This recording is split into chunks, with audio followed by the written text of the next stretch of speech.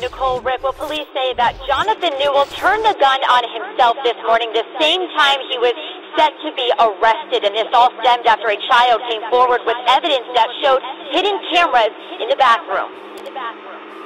New details coming from the Eastern Shore. Maryland State Police say Caroline County Circuit Court Judge Jonathan Newell was found dead Friday morning from a self-inflicted gunshot wound.